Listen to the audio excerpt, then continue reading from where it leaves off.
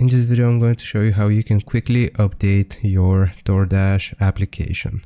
So what we want to do is just completely close out of the app itself, and then we will go into the App Store.